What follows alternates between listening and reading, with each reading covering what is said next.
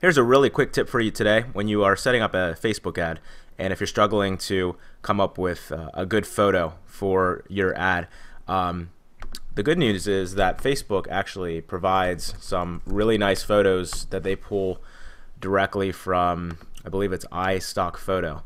So when you go to upload images here, actually you can just do it right from here, find images, and select that. It pulls it from Shutterstock, and you can type in any keywords here, and you'll get all kinds of really high quality stock photos that you can pull from. So just a little tip there to save you some time and maybe find a good picture to start using for your next advertisement.